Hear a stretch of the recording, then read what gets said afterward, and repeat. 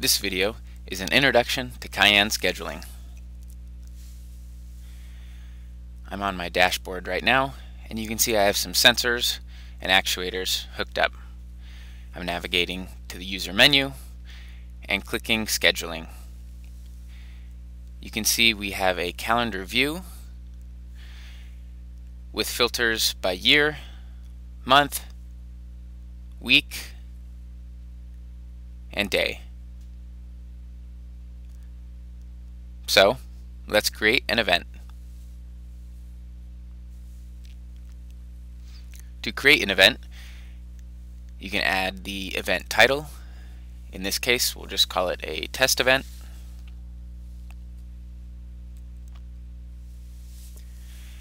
You can select the date of the event, as well as the time, and also whether it occurs in the evening or in the morning. You'll need to select the time zone that you're in, as well as the level of occurrence. So every day, every week, every month, year, or even a custom date. And you can choose the frequency, if it happens hourly, daily, weekly. You have the ability to set up a notification via email or a text message. This is similar to our triggers and alerts feature. And finally, you'll need to schedule an action. You can select the device that the action will occur on.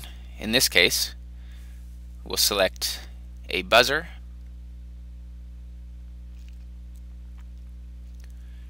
And then you can select what that device does. In this case, we can turn on the buzzer. And you aren't limited to just one action. You can schedule multiple actions on a given event. I'll go ahead and save that. As you can see, the event shows properly on the date that I specified. Thanks for watching. See more videos at community.mydevices.com/c/videos.